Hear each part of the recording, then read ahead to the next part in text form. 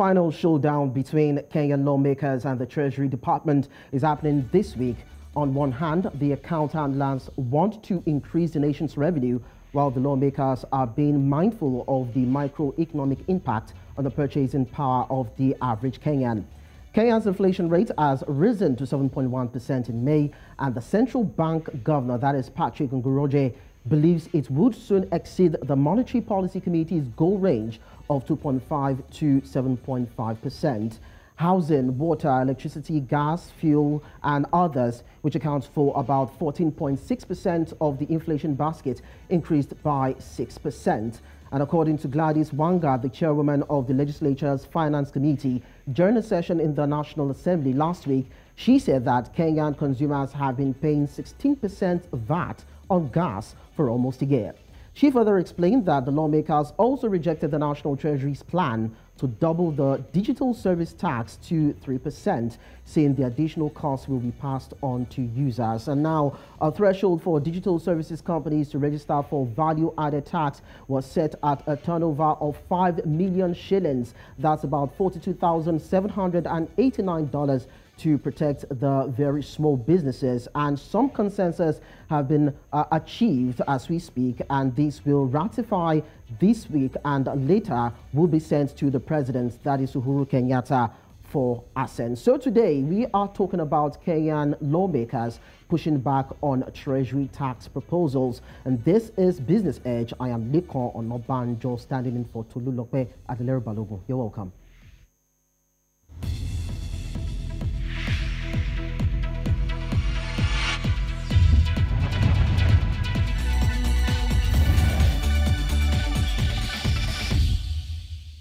And joining me from Nairobi, Kenya is Lekan, Satchu, Africa Geo-economist and macro analyst, and also CEO, Bridge Management. It's a beautiful time and, of course, a beautiful season to have you join us. I'm Lekan, right here on Business Edge once again. It's a pleasure. Thank you for having me. Let's get down into the discussion for today. Now, according to reports, we understand that Kenya's inflation rose by 7.1% in May. And the country's central bank believes that it will soon exceed the MP's goal range of between 2.5% to about 7.5%. So the question is, can this actually be reversed or paused? So, the inflation rate has been in this corridor for quite a while. However, as we're probably going to discuss, the government has been subsidizing, for example, the price of fuel, the price of electricity in some respects, and that has suppressed the inflation rate. And a lot of people feel that the basket is not reflecting the inflation rate accurately. So it's a little bit of a complex puzzle at the moment, but my overall impression is that the reported inflation rate is understating the experienced rate of inflation on the ground. All right, now, Lekan, aside actually raising the benchmark interest rates, now tell us, how else do you think Kenya can actually curb inflation in the country? Actually, I think Kenya is running out of options. The strategy that the government of Kenya has used until now is to subsidize things like fuel, which is currently costing the government $66 million a month. There have been further subsidies in the electricity sector. And I think this strategy is not a sustainable economic policy. And therefore, we're going to have to return to a monetary policy. And actually, this is a phenomenon I think many central banks are going to be grappling with the world over. Globally, I believe interest rates are far too low when you compare it to the inflation rates that we're experiencing. This experiment of money printing and MMT has exhausted its shelf life, and we've got to return to good old-fashioned monetary policy making, which means the rate of interest rate policy has to go back to neutral, which means that you look at your inflation rate and you have to go significantly higher in order to break the back of the inflation rate. Therefore, I think in Kenya, we saw this reaction of a rate hike after many years of no movement. And I think that essentially is the signal in the noise that we're going to have to see higher interest rates, and also in order to make sure that we keep foreign investment money attracted in the country. Otherwise, you're going to see a lot of flight capital. In Nigeria, of course, you boxed everybody in so they couldn't get out, but that's not an optimal policy, frankly. All right, still talking about inflation and, of course, the reaction of the Kenyan lawmakers. We understand that basic amenities, the price of basic amenities have risen by about 6%. And you've also talked about how flawed this issue is. So tell me, do you think the reaction by the lawmakers, would you consider it as wise and swift? Do you think that they are being wiser when it comes to tackling inflation and standing up to say that they want to block or cut on tax increase in any of its form? So that's a really good question. As you probably know, we're 100 days away from the election here in Kenya. So I think lawmakers and politicians are trying to mitigate this cost of living increase as much as possible, because they're cognizant that they're going to have to face the electorate. And whether it's in Kenya or the world over, this cost of living increase is creating a political crisis. So I think at least what we can take away from this is that Kenyan lawmakers are sensitive to what's going on in the real economy and to what's going on amongst their constituents. However, the problem now is overwhelming, and this is a short-term band-aid because the country has overborrowed. The funds were not spent, I would say, as wisely as they could have been, and therefore the debts are coming home to roost. And in that environment, the knee-jerk reaction is to keep lifting taxes. But the challenge is you reach a point, it's the Laffer curve, when you can't raise taxes any further, your collection is not going to increase. And I think the Kenya government is not far from that point. So it's a real conundrum. But I think the lawmakers' response in great part because of having to face the electorate in less than 100 days. All right, now, Lekan, we understand that Kenyans are paying more to purchase gas. So let's say if Kenya decides to purchase gas from African countries that are producing that commodity, talk of Tanzania or DRC, do you think it will actually reduce the cost of purchasing that particular commodity? So that's a very good question. I think, many of our countries, including Kenya, are very inefficient in terms of the acquisition of basic commodities, of which gas is a component. There is, Tanzania, I recall when the Tanzanian president visited, they made a big push to supply gas into the Kenyan market. The problem in Kenya is that the distribution is a monopoly, and the margins and the profits that are accruing to that monopolistic distributor are egregious. So what you've got, and I think this is a symptom of a disease we see not only in Kenya but many other parts of Africa, is we have a very inefficient system, a system which does not allow us to transmit lower prices easily. So yes, you can get cheap wholesale gas out of Tanzania, but you have got to identify the supply chain and understand where you need to bring pressure to bear. And quite often, where you have to bring pressure to bear is with extremely well-connected individuals politically. And it's very difficult to do those reforms about which I'm talking. But yes, overall, you would think that if we can get the gas from Tanzania, we should be saving tremendous costs, and I think we would. All right, let's talk about another related commodity, which is actually crude oil. Now, how much of local refining capacity does Kenya have? And do you think that if there's some sort of consortium or a joint refining project coming up for Kenya, do you think it would actually reduce the burden of refining this crude oil? So it's a good point you're making. And again, this is a problem that we are facing all over the continent, in that we simply don't have enough refining capacity. And, even oil-producing countries like Angola and Nigeria are importing refined product. And this is obviously suboptimal. Kenya is no exception. So we do have some refining capacity, but it's nothing significant. So we're importing most of our crude oil, Murban crude from the United Arab Emirates. And yes, I mean, there is an opportunity here as well to look at refinery capacity and to look at it not only in country, but also regionally. East African community could be one area that we think of as the market size.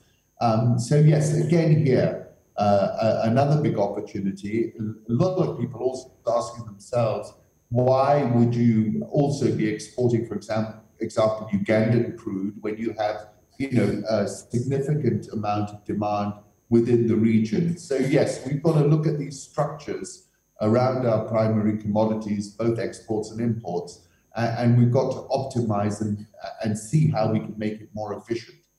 So finally, Ken, before we go on a break, we understand that the fact that African countries not having a refining or a refinery, so to speak, it's like a recurring decimal, most especially in so many African countries. Now, why is that so? Why is it a big deal that it can be dealt with? Some other African countries that have refineries, some of these refineries have gone moribund. So it seems like a plague, so to speak. And we have oil in Africa. So why is it that that becomes a challenge that it seems that African countries cannot or have not been able to overcome? So, I've thought about this a lot. And basically, it's not rocket science. Admittedly, refinery costs are high capex, but really the savings that would accrue would pay for the high capex.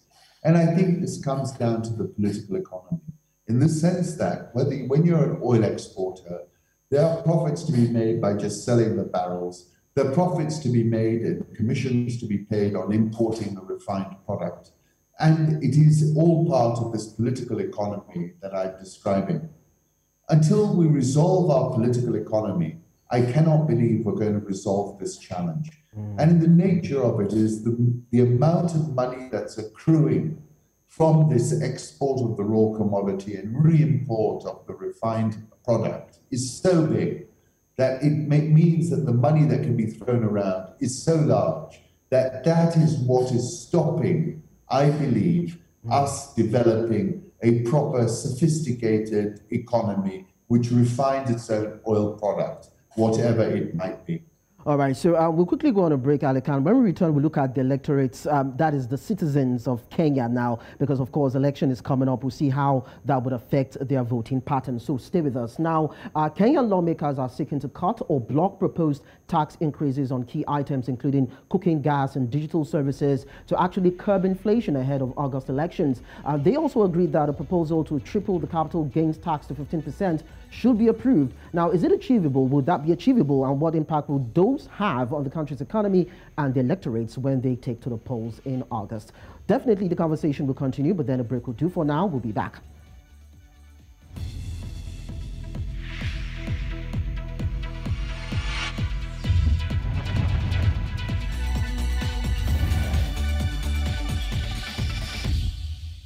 Kenyan lawmakers are pushing back on Treasury tax proposals, and on Business Edge today, Lekan, Satchu, an Africa Geo-economist, macro analyst, and CEO of Region Management, has been our guest on the show. So let's go back to you, Lekan. Looking at the trends now, rising living costs are said to be huge on the minds of citizens in the East African nation, even as they prepare for the polls, which will happen on August 9. So tell us, do you think this trend and all this back and forth between the Treasury, the account handlers, the Treasury, and of course the lawmakers in Kenya would affect the voting pattern when the election comes? That's a very interesting question, and clearly it's incredible how little both sides have really been speaking to this issue.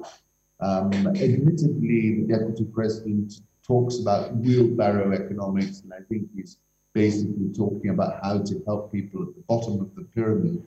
But, nobody has really come up with an economic response to deal with the cost of living crisis, in my view. It feels as if the politicians are trying to kick the can down the road and then hopefully get through the election and then see what they will have to do. And I'm afraid by doing that, they're going to have to deal with the problem, which is coming at the same time as a debt overhang. So it's really a double whammy, and it's going to be a very difficult problem. Definitely on the ground, this is the subject about which everyone is speaking. It's quite extraordinary how much people are speaking about it, but also extraordinary is the divorce between the political discourse and this discourse on the ground. Will it affect the outcome of the election? I think it's very curious because we have here a president supporting the erstwhile opposition candidate. We have his deputy who is in a competition with the president and the erstwhile opposition candidate. So in a way, when you're trying to pin blame, it becomes a little bit difficult because who do you pin blame on? Do you pin blame on the outgoing president? Do you pin blame on the deputy? It's quite a political. It's quite confusing politically. But I do think the subject is going to be more and more important as we approach the election. And so far, the Raila Odinga is proposing some kind of stipend, but this is not affordable. And, no one is thinking beyond the promise and understanding that you can't deliver these promises and that essentially they're going to be meaningless.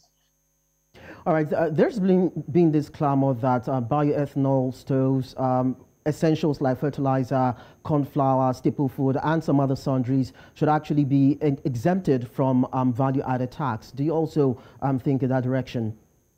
Yes, I do. And I think, for a long time, they were largely exempt. And it speaks to the cash crunch at the Treasury that, these taxes have been imposed. Think about fertilizer. We have a large part of our economy is dependent on agriculture. We've got a global food crisis that's now hitting us all.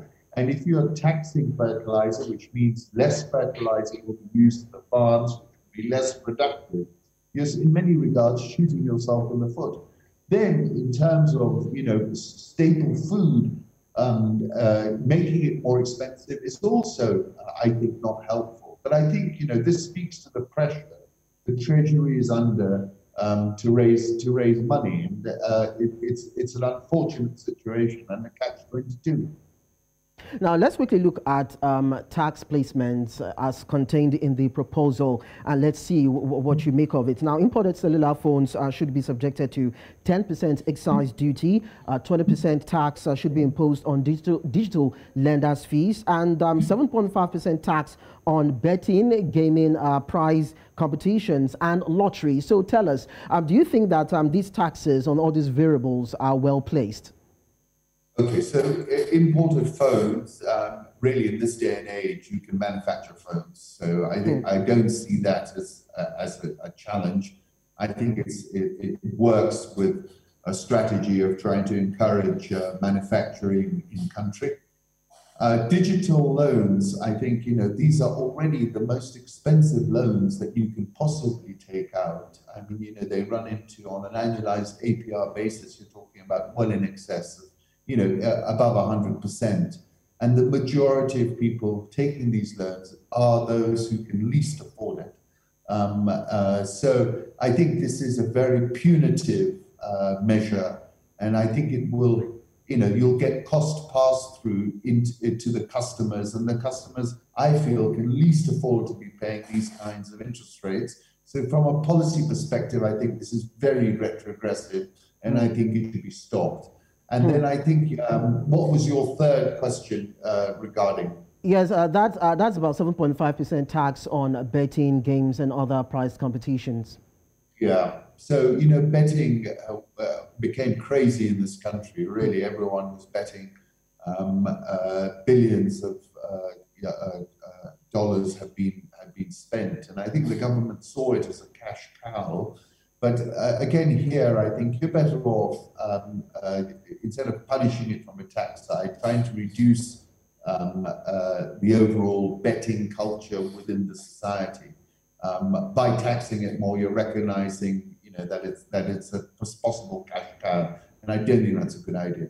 All right, thank you so much, Lekan Satchu, for being part of Business Edge. Once again, it's a pleasure.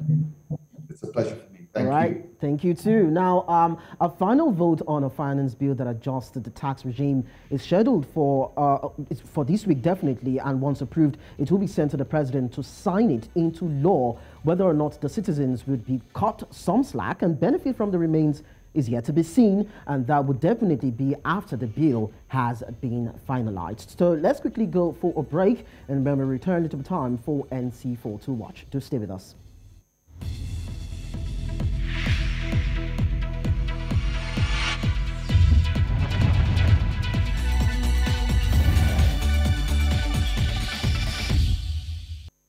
Let's quickly bring you NC4 to watch, looking at the top stories in the business world. Now, tea prices at Kenya's Mombasa auction held below the set minimum price as demand remains subdued at the weekly trading with the onset of summer in key export markets. The price of the beverage in last week's trading increased marginally to $2.29. That's about 268 shillings from $2.23, which is about 261 shillings in the previous sale, well below the government's set reserve cost of $2.43 a kilo. Elsewhere, according to information from the Nigerian Civil Aviation Authority, the regulators say it will present an air transport license to the interim management of Nigeria's national carrier, that is Nigeria Air, on Monday, which is today, barring any unanticipated changes in plans. Airlines are granted an air transport license that allows them to perform scheduled and non-scheduled services. A trip to Egypt now. At December 2021, Egypt is said to be owing $145.5 billion external debt. This is an increase of $7.7 billion compared to June 2021.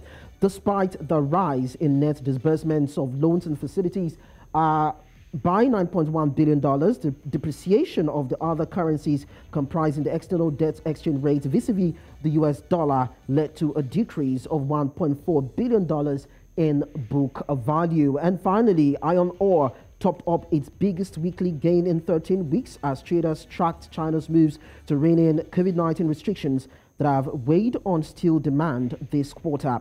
Now, futures in Singapore crept higher on Monday morning after surging more than 7% last week on optimism over China's plans to get the economy moving again after sweeping lockdowns.